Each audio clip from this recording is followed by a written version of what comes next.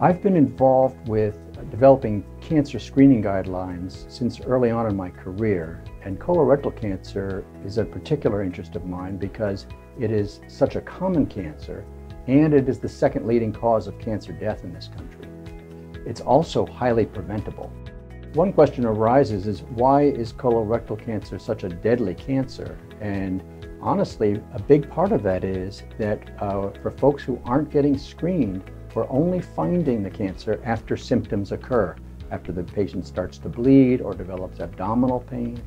And the point is that screening for colorectal cancer is highly effective and can find cancer in its earliest stages when it is relatively easily curable.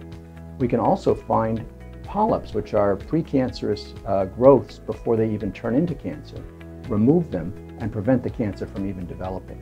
So there is a real bright side to colorectal cancer early detection and screening, but people do need to get screened. UVA offers all options for colorectal cancer screening.